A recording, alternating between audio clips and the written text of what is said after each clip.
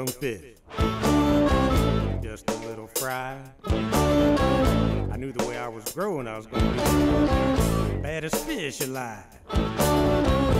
But now I'm grown, and I'm cruising with some shad. All these dams in my way, making me pretty mad, 'cause I'm a fish.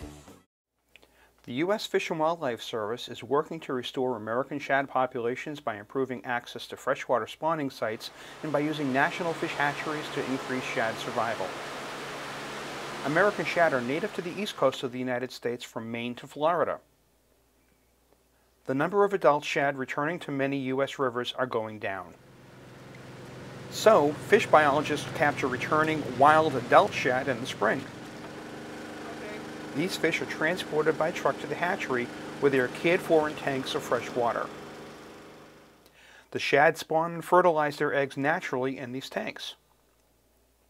Then the floating eggs are netted out of the tank water.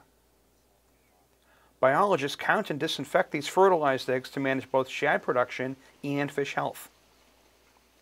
The eggs are placed in plastic cylinders where the water flow gently rolls the opaque colored eggs while they incubate. Any dead or unfertilized eggs are removed. In about 8 days, the eggs hatch into nearly invisible half-inch long larvae.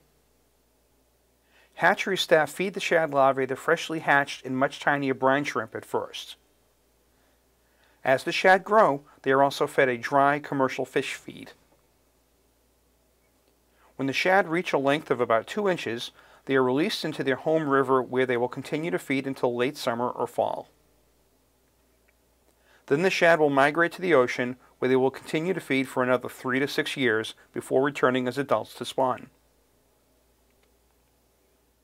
Improved survival from spawning to hatchery release and release of these shad in restored, historic shad habitat increase the odds that this species will continue to survive and thrive. On your plate.